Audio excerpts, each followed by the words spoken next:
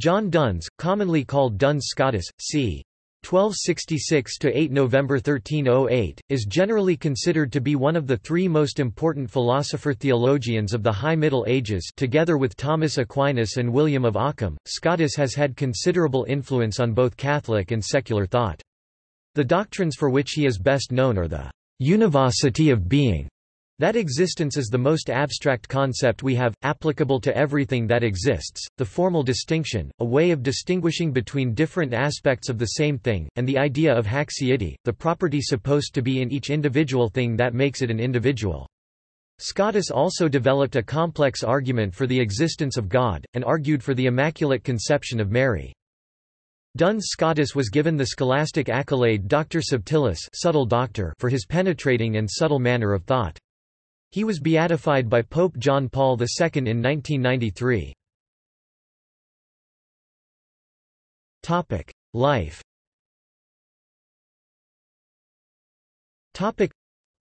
Little is known of Duns Scotus apart from his work. His date of birth is thought to have been between 23 December 1265 and 17 March 1266, born into a leading family of the region. The site of his birth, in front of the Pavilion Lodge, near the North Lodge of Duns Castle, is now marked by a cairn which was erected in 1966 by the Franciscan Friars of the United Kingdom to mark the 700th anniversary of his birth. Duns Scotus received the religious habit of the Friars Minor at Dumfries, where his uncle, Elias Duns, was guardian. Duns Scotus' age is based on the first certain date for his life, that of his ordination to the priesthood at St Andrew.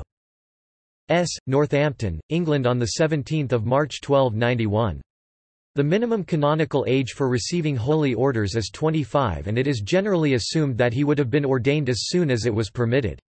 That his contemporaries called him Johannes Duns, after the medieval practice of calling people by their Christian name followed by their place of origin, suggests that he came from Duns, in Berwickshire, Scotland. According to tradition, Duns Scotus was educated at a Franciscan Studium Generale, a medieval university, a house behind St Ebba's Church, Oxford, in a triangular area enclosed by Pennyfarthing Street and running from St Aldate's to the castle, the bailey and the old wall, where the Friars Minor had moved when the University of Paris was dispersed in 1229–30. At that time there would have been about 270 persons living there, of whom about 80 would have been friars. Duns Scotus appears to have been in Oxford by 1300, as he is listed among a group of friars for whom the provincial superior of the English ecclesiastical province, which included Scotland, requested faculties from the Bishop of Lincoln for the hearing of confessions. He took part in a disputation under the regent master, Philip of Bridlington in 1300–01. He began lecturing on Peter Lombard's sentences at the prestigious University of Paris towards the end of 1302. Later in that academic year, however, he was expelled from the University of Paris for siding with Pope Boniface VIII in his feud with King Philip IV of France over the taxation of church property. Duns Scotus was back in Paris before the end of 1304, probably returning in May. He continued lecturing there until, for reasons that are still mysterious, he was dispatched to the Franciscan Studium at Cologne, probably in October 1307. According to the 15th-century writer William Vorelong, his departure was sudden and unexpected. He was relaxing or talking with students in the Prato Clericorum or Pre-aux Clerks, an open area of the Rive Gauche used by scholars for recreation. When orders arrived from the Franciscan Minister General, Scotus left immediately, taking few or no personal belongings. Duns Scotus died unexpectedly in Cologne in November 1308. The date of his death is traditionally given as the 8th of November. He is buried in the Church of the Friars Minor there. His sarcophagus bears the Latin inscription. The story about Duns Scotus being buried alive, in the absence of his servant who alone knew of his susceptibility to coma, is probably a myth. It was reported by Francis Bacon in his Historia Vitae et Mortis. The colophon of Codex 66 of Merton College, Oxford says that Scotus was also at Cambridge, but we do not know for certain if this is true, or, if it was, when he was there. Work.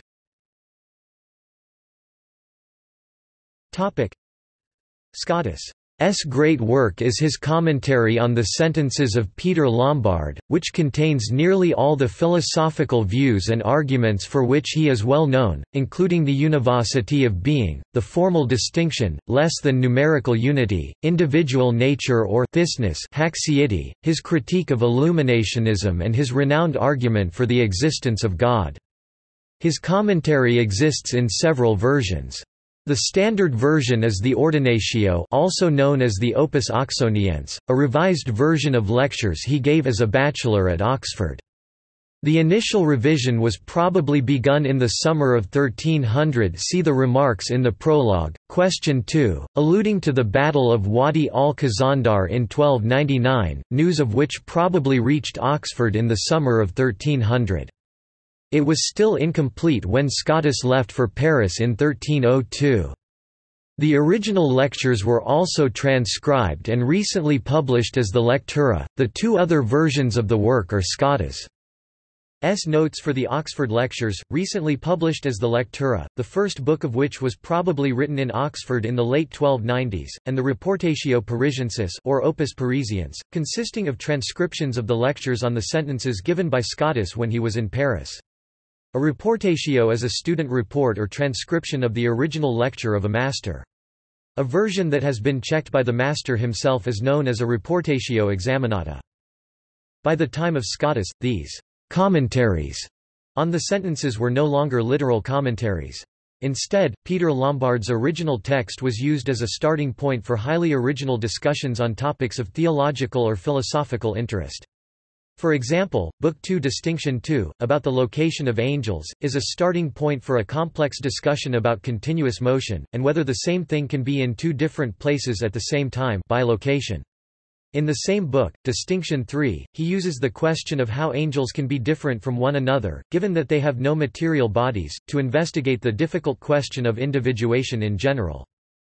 Scotus wrote purely philosophical and logical works at an early stage of his career, consisting of commentaries on Aristotle's Organon. These are the questions on Porphyry's Isagoge and Aristotle's Categories, Perihermeneias, and De Sophisticus Elenchis, probably dating to around 1295.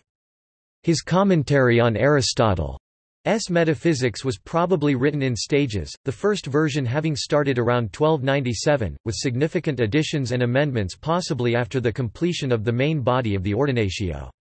His Expositio on the Metaphysics was lost for centuries but was recently rediscovered and edited by Giorgio Pini. In addition, there are 46 short disputations called Collationes, probably dating from 1300 to 1305, a work in natural theology De Primo Principio, and his Quaestiones Quodlibetales, probably dating to Advent 1306 or Lent 1307. A number of works once believed to have been written by Scotus are now known to have been misattributed. There were already concerns about this within 2 centuries of his death, when the 16th-century logician Jacobus Navarros noted inconsistencies between these texts and his commentary on the sentences, leading him to doubt whether he had written any logical works at all. The questions on the prior analytics in Librum Priorum Analyticorum Aristotelis Quaestiones were also discovered to be mistakenly attributed. In 1922, Grabman showed that the logical work De Modis Significandi was actually by Thomas of Erfurt, a 14th-century logician of the modist school. Thus the claim that Martin Heidegger wrote his Habilitationschrift on Scotus is only half true, as the second part is actually based on the work by Erfurt. Metaphysics.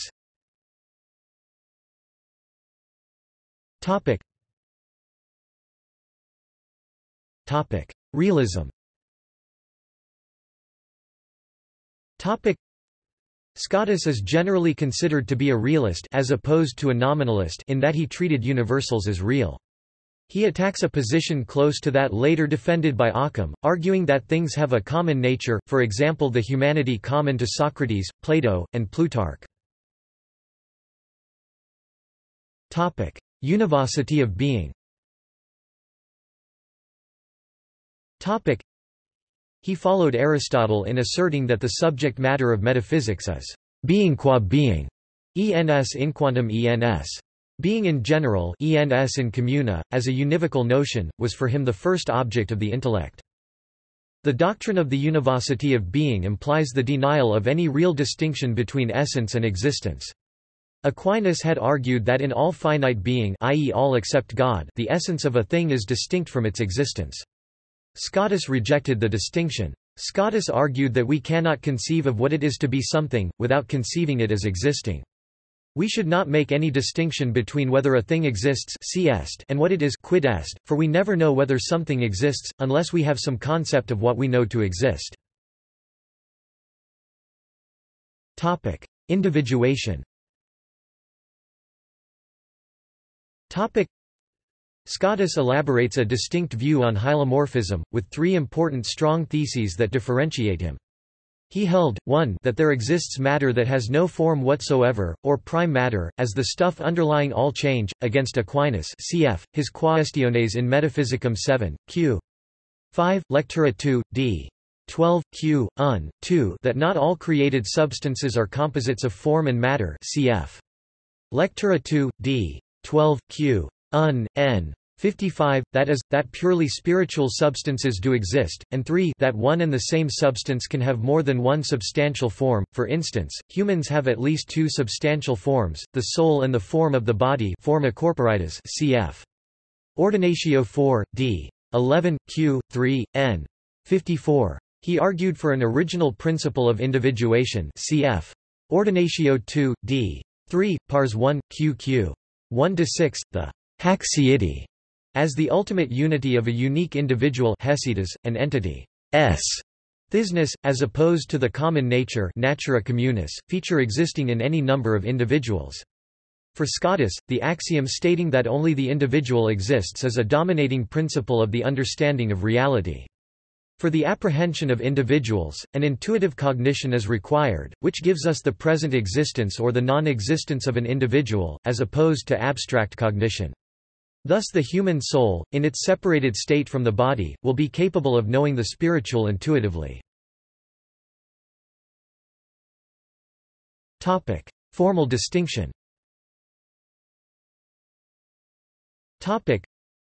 Like other realist philosophers of the period such as Aquinas and Henry of Ghent, Scotus recognized the need for an intermediate distinction that was not merely conceptual but not fully real or mind-dependent either.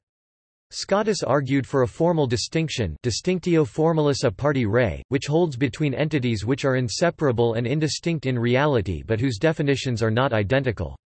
For example, the personal properties of the Trinity are formally distinct from the divine essence. Similarly, the distinction between the thisness or haxiety of a thing is intermediate between a real and a conceptual distinction. There is also a formal distinction between the divine attributes and the powers of the soul. Theology.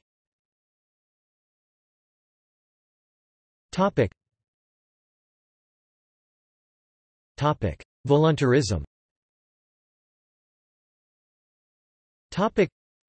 Scotus was an Augustinian theologian. He is usually associated with theological voluntarism, the tendency to emphasize God's will and human freedom in all philosophical issues. The main difference between Aquinas' rational theology and that of Scotus is that Scotus believed certain predicates may be applied univocally, with exactly the same meaning, to God and creatures, whereas Aquinas insisted that this is impossible and that only analogical predication can be employed, in which a word is applied to God has a meaning different from, although related to, the meaning of that same word is applied to creatures. Duns struggled throughout his works in demonstrating his univocity theory against Aquinas's analogy doctrine. Scotus gave the lecture, Lectura I-39, during 1297–1299 to refute the view that everything is necessary and immutable. He claims that the aim of this lecture has 2 points. Lectura I-39, section 31, first, to consider the contingency in what is de contingentia in entibus, second, to consider how God's certain knowledge is compatible with the contingency of things. Scotus tries to defend the validity of Christian theology against the attack of ancient philosophers. The main argument is unpacked in Lectura I-39, sections 49–53. Scotus argues that a necessary being God is able to have contingent knowledge, and that although this knowledge is contingent, it is not necessarily mutable and temporal by that very fact. In Lectura I-39 section 1, Scotus asks, whether God has determinate knowledge of things according to every aspect of their existence, as according to being in the future." He presents a counterview which claims that God cannot have determinate knowledge of the future. To support this counterview, Aristotle's De Interpretatione. In the following arguments, Scotus does not attempt to contradict Aristotle. He does not affirm or reject the ideas of Aristotle. The only issue he argues against is the proposition that God cannot have determinate knowledge of the future. Scotus appears to try to fully demonstrate that Aristotle's text is not contradictory to the Christian doctrine of God. Scotus argues that God wills with one single volition, unica volitione, whatever he wills. God has one volition ad intra, but this one volition can be related to many opposite things ad extra. God can simultaneously will one thing at time 1 and the opposite thing at time 2.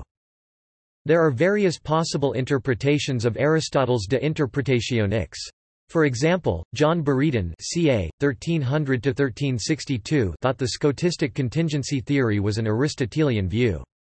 Buridan's judgment is all the more possible because of at least 4 reasons. 1 Aristotle's De Interpretationis, 19a 23–25 can be interpreted like the Scotistic contingency theory. 2 Scotus himself does not refute Aristotle's De Interpretationis in Lectura I 39 sections 49–53. 3 Scotus, rather, tries to formulate his contingency theory with the help of other works of Aristotle in Lectura I 39 sections 51, 54. 4 Scotus introduces the diachronic feature of God's volition to his contingency theory as well as the synchronic feature.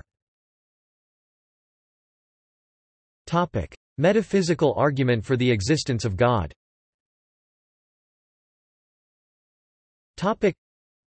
Duns Scotus argued that it is better to construct a metaphysical argument for the existence of God, rather than the more common physical argument from motion favored by Aquinas, following Aristotle. Though the version in De Primo Principio is the most complete and final version, the Ordinatio proof is usually offered. However, the De Primo version is fascinating and worth looking into for a wider understanding of the argument as well as Scotus' metaphysical underpinnings for his argument for God's existence, but we shall base this section of the article on the Ordinatio version. Let us briefly outline Scotus' argument. He begins his proof by explaining that there are 2 angles we must take in arguing for the existence of an actually infinite being. First, we must approach from the view of the relative properties of God, second, from the absolute properties of God. Relative properties are those which are predicable of God in relation to creation, absolute properties are those which belong to God whether or not he chose to create. Under the first heading of relative properties, Scotus argues for a triple primacy of efficiency, finality and pre-eminence. From there he shows that one primacy implies the others, and finally there can only be one nature that is the first efficient cause, ultimate end, and the most perfect nature. From there the subtle doctor discusses the absolute properties of God. The first being is intellectual and volitional, and the intellect and will are identical with the essence of this supreme nature. The first being is also infinite being. While discussing the infinity of God, Scotus resurrects Anselm's argument and responds to the criticism that Anselm makes an illicit leap from concept to reality. Finally, he gives a definite answer of yes to the question of whether there exists an actually infinite being. The very next question of the Ordinatio deals with the unicity of the nature thus proved to exist. However, the De Primo Principio version concludes with this argument. Since the argument is very long and has many parts, we shall content ourselves in this article with stating the premises for the existence of the first efficient cause, assuming that the reader will follow the citations to read the rest of the argument. The proof for the conclusion that some efficient cause is simply first such that neither can it be an effect nor can it, by virtue of something other than itself, cause an effect. Ordinatio I 2.43 runs something like this: 1. Something can be produced. 2. It is produced either by itself, nothing, or another. 3. Not by nothing, for nothing causes nothing. 4. Not by itself, for an effect never causes itself. 5. Therefore, by another, call it A. 6. If A is first, then we have reached the conclusion. 7. If A is not first, but also an effect, we return to 2. A is produced either by itself, nothing, or another. 8 from 3 and 4, we say another. B. The ascending series will either continue infinitely or we finally reach something which has nothing prior to it. 9 An infinite ascending series is impossible. 10 Therefore, etc. Scotus acknowledges two objections and deals with them accordingly. First is that he begs the question in assuming a first in the series. Here he argues that while many admit an infinite regress in an accidentally ordered series of causes, no philosopher admits infinite regress in an essentially ordered series. Scotus explains the differences between the two and offers proofs for the conclusion that an infinity of essentially ordered causes in a series is impossible. Second, it is objected that his proof is not really a demonstration since it begins with a contingent premise. That something is produced is contingent and not necessary.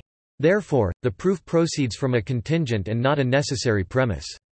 Scotus says that while that is true, it is utterly manifest that things are produced or effected. But in order to respond, Scotus makes a modal move and reworks the argument. Now he argues from the possibility of production. It is possible that something can be produced, is a necessary proposition. From there he is able to conclude that it is possible that the first efficient cause exists, and if it is possible that it exists, then it does exist. He assures us that the last claim will be proved later in the argument. In the Lectura proof, Scotus argues the following way: although beings different from God are actually contingent with respect to their factual existence, nevertheless, they are not with respect to their possible existence. Hence, those entities which are called contingent with respect to their factual existence are necessary with respect to their possible existence. For instance, although there exists a man is contingent, nevertheless, it is possible that he exists is necessary, because his existence does not include any contradiction. Therefore, something, different from God, is possible is necessary, because being is divided into the contingent and the necessary.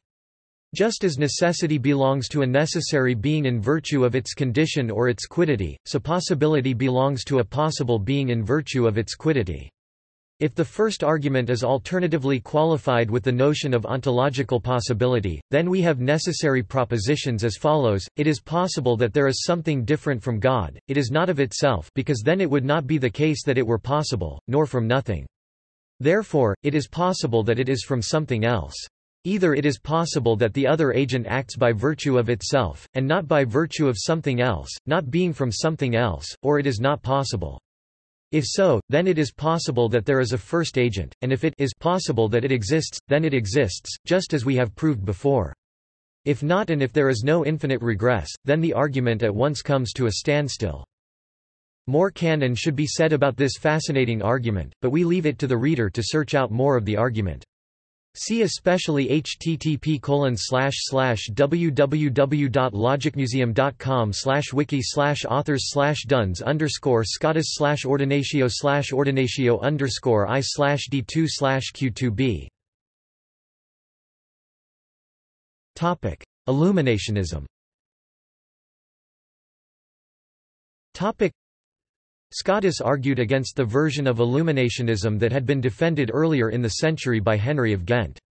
In his Ordinatio I. 3.1.4 he argued against the skeptical consequences that Henry claimed would follow from abandoning divine illumination. Scotus argued that if our thinking were fallible in the way Henry had believed, such illumination could not, even in principle, ensure certain and pure knowledge. When one of those that come together is incompatible with certainty, then certainty cannot be achieved. For just as from one premise that is necessary and one that is contingent nothing follows but a contingent conclusion, so from something certain and something uncertain, coming together in some cognition, no cognition that is certain follows. Ordinatio I 3.1.4 n.221. Immaculate Conception. Perhaps the most influential point of Duns Scotus' theology was his defense of the Immaculate Conception of Mary, i.e., that Mary herself was conceived without sin. At the time, there was a great deal of argument about the subject. The general opinion was that it was appropriately deferential to the Mother of God, but it could not be seen how to resolve the problem that only with Christ's death would the stain of original sin be removed. The great philosophers and theologians of the West were divided on the subject. Indeed, it appears that even Thomas Aquinas sided with those who denied the doctrine, though some Thomists dispute this. The feast day had existed in the East, though in the East, the feast is just of the conception of Mary since the 7th century and had been introduced in several dioceses in the West as well, even though the philosophical basis was lacking. Citing Anselm of Canterbury, S principle, patuit, dicit, ergo fecit he, i.e., God, could do it, it was appropriate, therefore he did it. Duns Scotus devised the following argument: Mary was in need of redemption like all other human beings, but through the merits of Jesus' crucifixion, given in advance, she was conceived without the stain of original sin. God could have brought it about 1 that she was never in original sin, 2 she was in sin only for an instant, 3 she was in sin for a period of time, being purged at the last instant. Whichever of these options was most excellent should probably be attributed to Mary. This apparently careful statement provoked a storm of opposition at Paris, and suggested the line, "Fired France for Mary without spot," in the famous poem, Duns Scotus's Oxford, by Gerard Manley Hopkins. Scotus' argument appears in Pope Pius IX's 1854 declaration of the dogma of the Immaculate Conception. At the first moment of her conception, Mary was preserved free from the stain of original sin, in view of the merits of Jesus Christ. Scotus' position was hailed as a correct expression of the faith of the Apostles, another of Scotus' positions also gained official approval of the Roman Catholic Church. His doctrine on the universal primacy of Christ became the underlying rationale for the Feast of Christ the King instituted in 1925. During his pontificate, Pope John XXIII recommended the reading of Duns Scotus's theology to modern theology students. Topic: Veneration. Topic: Long honoured as a blessed by the Order of Friars Minor, as well as in the Archdiocese of Edinburgh and Cologne, in the 19th century the process was started seeking his recognition as such by the Holy See, on the basis of a cultus memorabilis, i.e., one of ancient standing. He was declared venerable by Pope John Paul II in 1991, who officially recognized his liturgical cult, effectively beatifying him on 20 March 1993. Later reputation and influence.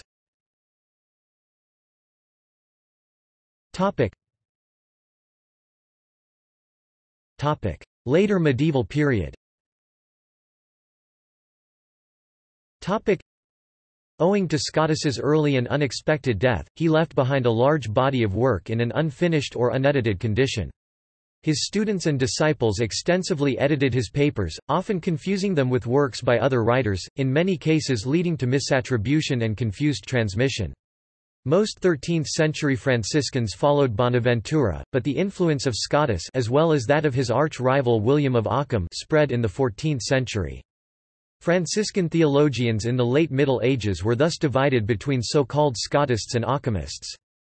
14th-century followers included Francis of Mayerwan, died 1325, Antonius Andreas, died 1320, William of Annick, died 1333, and John of Basilis, died 1347, supposedly Scotus's favorite student.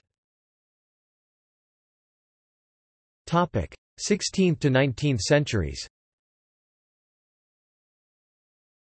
Topic: His reputation suffered during the English Reformation, probably due to its association with the Franciscans.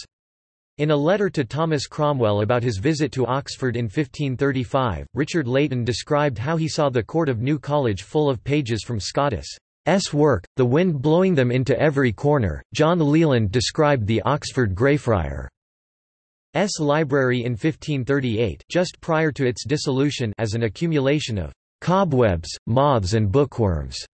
When in the 16th century the Scotists argued against Renaissance humanism, the term duns or dunce became, in the mouths of the Protestants, a term of abuse and a synonym for one incapable of scholarship. Despite this, Scotism grew in Catholic Europe. Scotus's works were collected into many editions, particularly in the late 15th century with the advent of printing. His school was probably at the height of its popularity at the beginning of the 17th century. During the 16th and the 17th centuries, there were even special Scotus chairs, e.g., at Paris, Rome, Coimbra, Salamanca, Alcala, Padua, and Pavia. New ideas were included pseudographically in later editions of his work, such as the principle of explosion, now attributed to Pseudo-Scotus.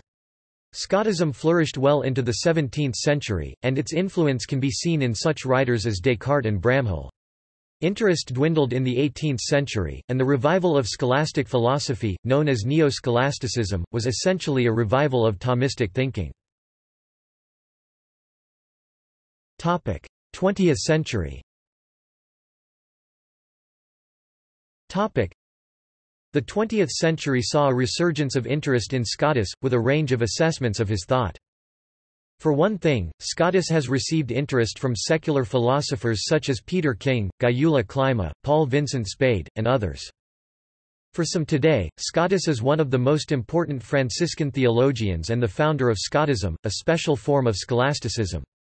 He came out of the old Franciscan school, to which Hamo of Faversham died 1244, Alexander of Hales died 1245, John of Rupella died 1245, William of Melishina died 1260, Saint Bonaventure died 1274, Cardinal Matthew of Aquisparta died 1289, John Peckham, Archbishop of Canterbury died 1292, Richard of Middletown died c. 1300, etc. belonged.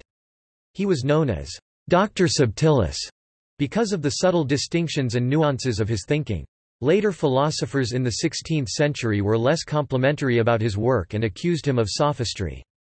This led to the word dunce, which developed from the name dunce, given to his followers in the 1500s, becoming used for somebody who is incapable of scholarship. An important question since the 1960s has revolved over whether Scotus' thought heralded a change in thinking on the nature of being, a change which marked a shift from Aquinas and other previous thinkers. This question has been particularly significant in recent years because it has come to be seen as a debate over the origins of modernity. This line of argument first emerged in the 1960s among popular French philosophers who, in passing, singled out Duns Scotus as the figure whose theory of univocal being changed an earlier approach which Aquinas had shared with his predecessors. Then, in 1990, the historian of philosophy Jean-François Courtine argued that, between the time of Aquinas in the mid-13th century and Francisco Suarez at the turn of the 17th, a fundamentally new approach to being was developed, with Scotus taking a major part in its development. During the 1990s, various scholars extended this argument to locate Scotus as the first thinker who succumbed to what Heidegger termed ontotheology. In recent years, this criticism of Scotus has become disseminated in particular through the writings of the radical orthodox group of theologians, centered around John Milbank and Catherine Pickstock. The radical orthodox model has been questioned by Daniel Horan and Thomas Williams, both of whom claim that Scotus' doctrine of the univocity of being is a semantic, rather than an ontological theory. Both thinkers cite Ord. 1, d. 3, pars 1, q. 3, n. 163, in which Scotus claims that this univocally is how all the authoritative passages one might find on this topic in the metaphysics or physics should be interpreted, in terms of the ontological diversity of those things to which the concept is attributed, which is compatible with there being one concept that can be abstracted from them. Such a quotation seems to refer to epistemology, with abstracted concepts, rather than with ontology, which Scotus admits can be diverse. Bibliography.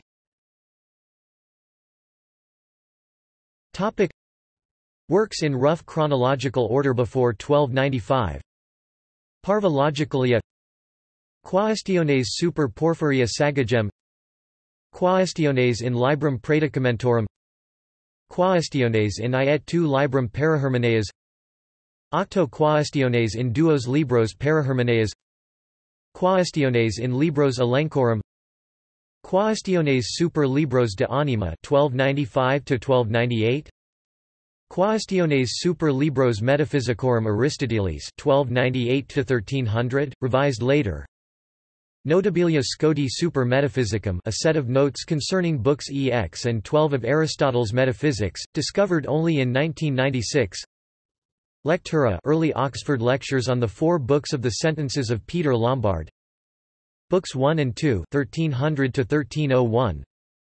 Book 3, probably written in Paris, 1303–204. Book 4, not extant. Ordinatio or Opus Oxoniense, Oxford Lectures, a revision of the lectures given at Oxford, Books 1 and 2 summer 1300 to 1302, Books 3 and 4, 1303 to 1304. Collationes Oxonienses 1303–204 or 1305–08. Collationes Parisienses 1302–207. Reportatio Parisiensis Paris Lectures 1302–207. Quaestiones Quodlibetales edited by Félix Aluntis in Obras del Dr. Sutil, Juan Duns Escoto, Madrid, Biblioteca de Autores Cristianos, 1963. Tractatus de Primo Principio, Treatise on the First Principle, English translation. Theoremata, uncertain date, dubious works, Theoremata spurious works de rerum principio, of the beginning of things. An inauthentic work once attributed to Scotus, Latin edition Supera Omnia, Wadding edition, so called after its editor Luke Wadding, Lyon, 1639, reprinted Hildesheim, Georg Olms Verlagsbuchhandlung, 1968. Despite the title, this edition does not represent all the works of Scotus. Certain works printed in it are no longer attributed to Scotus, certain works by Scotus are omitted, including his early lectura on the sentences of Peter Lombard. What the book presents as Book 1 of Scotus's late Reportatio is in fact an entirely separate work whose authenticity and authority are vigorously disputed. Opera Omnia, Vatican edition equals V. Civitas Vaticana, Typus Polyglottis Vaticanis, 1950. Ordinatio, complete critical edition. De ordination Ioannis Duns Scoti Disquisitio Historica Critica. Prologus Totius Operis, 1950. 2. Ordinatio. Liber Primus. Distinctiones 1–2, 1950. 3. Ordinatio. Liber Primus. Distinctio 3, 1954. IV. Ordinatio. Liber Primus. Distinctiones 4–10, 1956. V. Ordinatio. Liber Primus. Distinctiones 11–25, 1959. V. Ordinatio. Liber Primus. Distinctiones 26–48, 1963. 7. Ordinatio. Liber Secundus. Distinctiones 1–3, 1973. 8. Ordinatio. Liber Secundus. Distinctiones 4–44, 2001.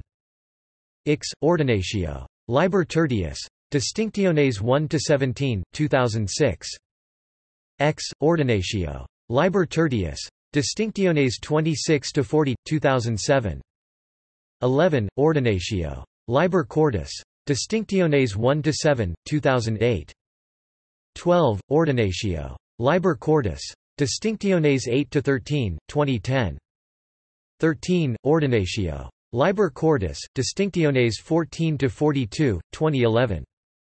14. Ordinatio. Liber Quartus. Distinctiones 43–49, 2013. Lectura 16. Lectura in Librum Primum Sententiarum. Prologus et Distinctiones 1–7, 1960. 17. Lectura in Librum Primum Sententiarum. Distinctiones 8–45, 1966. 18. Lectura in Librum Secundum Sententiarum. Distinctiones 1–6, 1982. 19. Lectura in Librum Secundum Sententiarum. Distinctiones 7–44, 1993. XX. Lectura in Librum Tertium Sententiarum. Distinctiones 1–17, 2003. 21. Lectura in Librum Tertium Sententiarum. Distinctiones 18–40, 2004. Opera Philosophica equals Op. Saint Bonaventure, N.Y., The Franciscan Institute, 1997–2006. Volume I. Quaestiones super Porphyrius Isagoge et Aristoteles Categorae, Franciscan Institute Publications, 1999.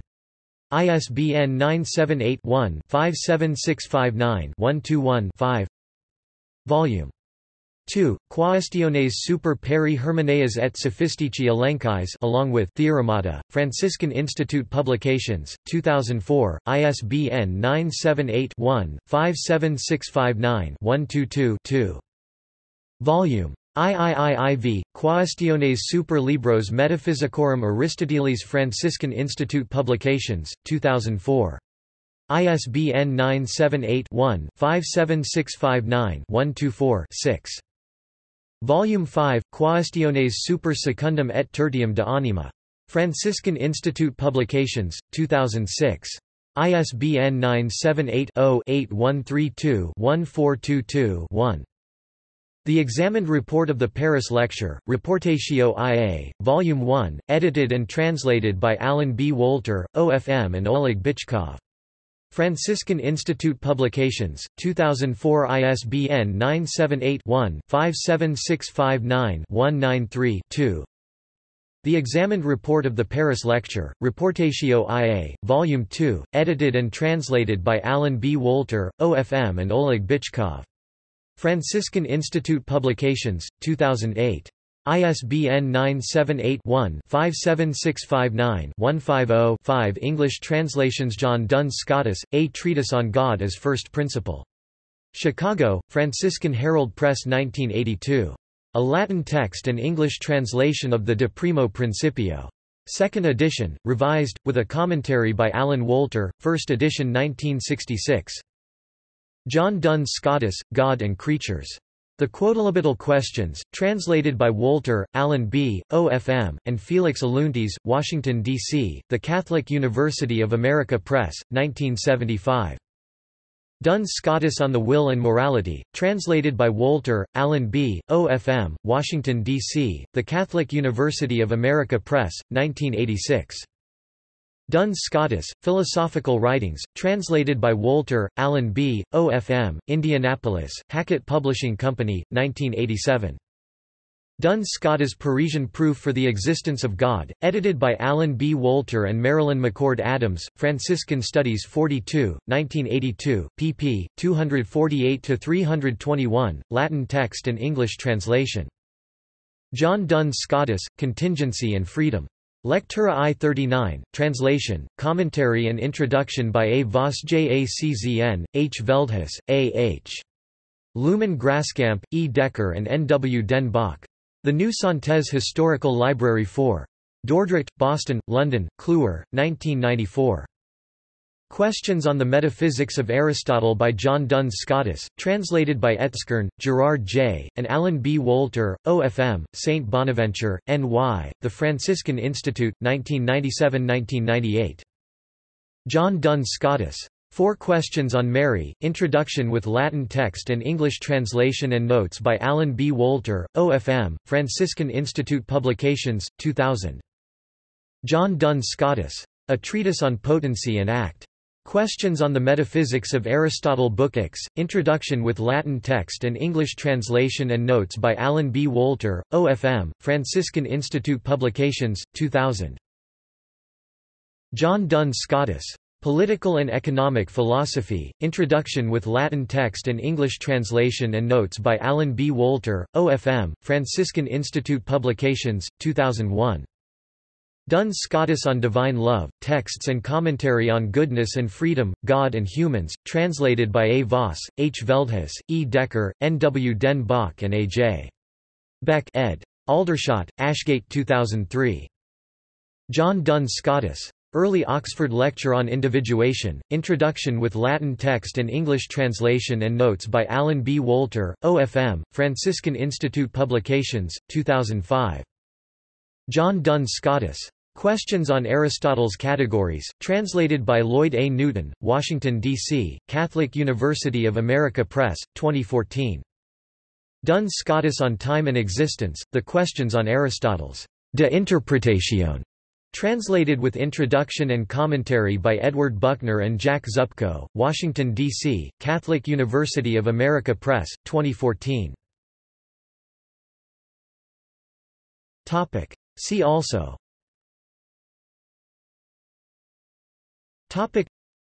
Oxford Franciscan School, Virgin and Child with Saint Anne – Early depictions of the Immaculate Conception in 3 generations. Notes.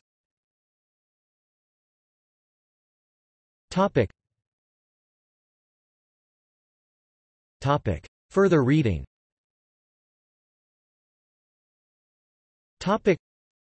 Voss, Egbert P. 1998. John Duns Scotus, Renewal of Philosophy. Acts of the Third Symposium organised by the Dutch Society for Medieval Philosophy Medium Avum. Amsterdam, Rodopi. ISBN 978-90-420-0081-0. Cross, Richard ed., The Opera Theologica of John Duns Scotus. Proceedings of the Quadruple Congress on John Duns Scotus, Part 2. Archa Verbi. Subsidia 4, Franciscan Institute Publications, 2012, ISBN 978-3-402-10214-5. Cross, Richard 2014. Duns Scotus's Theory of Cognition. Oxford, Oxford University Press. ISBN 978-0-19-968488-5. Frank, William A., Wolter, Alan B. 1995. Duns Scotus, Metaphysician. West Lafayette, Purdue University Press. ISBN 978-1-55753-072-1. Gracia, Jorge J. E., No One, Timothy B. 2003. A Companion to Philosophy in the Middle Ages. Cambridge, Blackwell Pub. ISBN 978-0-631-21672-8. Grenz, Stanley 2005. The Named God and the Question of Being, A Trinitarian Theo-Ontology. Louisville, Westminster John Knox Press. ISBN 978-0-664-22204-8. Honderich, Ted 1995. Duns Scotus. The Oxford Companion to Philosophy. Oxford, Oxford University Press. ISBN 978-0-19-866132-0. Hunfelder Ludger, Mol Hannes, Speer Andreas, Kobisch Theo, Bolito del Barrio Susanna eds, Johannes Duns Scotus 1308–2008, Die Philosophischen Perspektiven seines Werks, Investigations into his philosophy. Proceedings of the Quadruple Congress on John Duns Scotus, Part 3. Archa Verbi. Subsidia 5, Franciscan Institute Publications, 2011, ISBN 978-3-402-10215-2. Ingham, Mary Beth C.S.J., and Bitchka, Olaf eds, John Duns Scotus, Philosopher. Proceedings of the Quadruple Congress on John Duns Scotus, Part 1. Archa Verbi. Subsidia 3, Franciscan Institute Publications, 2010, ISBN 978-3-402-10213-8. Ingham, Mary Beth C.S.J., Scotus for Dunces, An Introduction to the Subtle Doctor, Franciscan Institute Publications, 2003. Ingham, Mary Beth C.S.J., The Harmony of Goodness, Mutuality and Moral Living According to John Duns Scotus, Franciscan Institute Publications, 1997. Kretzmann, Norman, Kenny, Anthony, Pinborg, Jan, Stump, Eleanor 1982. The Cambridge History of Later Medieval Philosophy. Cambridge, Cambridge University Press. ISBN 978-0-521-36933-6.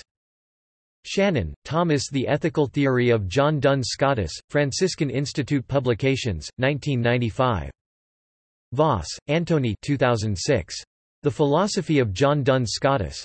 Edinburgh, Edinburgh University Press. ISBN 978-0-7486-2462-1. Williams, Thomas 2002. The Cambridge Companion to Duns Scotus.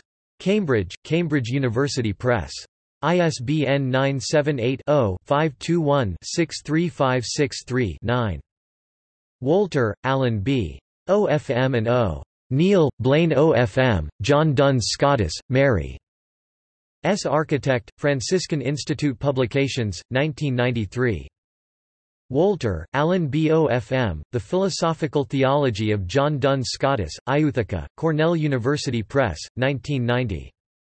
Wolter, Alan B. OFM, Scotus and Occam. Selected Essays, Franciscan Institute Publications, 2003. Wu, B. Hoon 2016.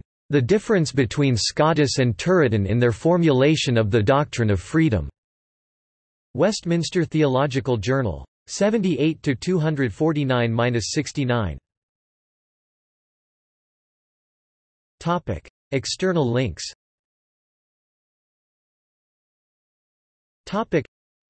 Works related to Duns Scotus at Wikisource. Quotations related to Duns Scotus at Wikiquote.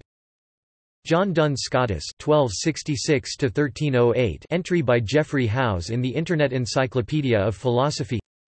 Scotus, Knowledge of God entry by Alexander Hall in the Internet Encyclopedia of Philosophy.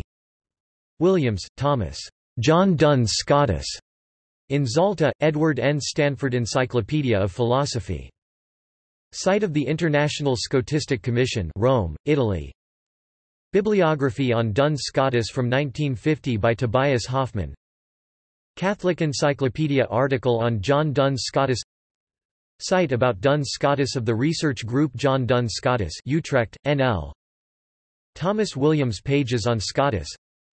The Realist Ontology of John Duns Scotus with an annotated bibliography. Article by Parthenius Minges on Scotists and Scotism at the Jacques Maritain Centre. Local history site of Blessed John Duns Scotus birthplace, Duns, Berwickshire, Scotland. Online galleries, History of Science collections, University of Oklahoma Libraries high-resolution images of works by Duns Scotus in .jpg and TIFF format.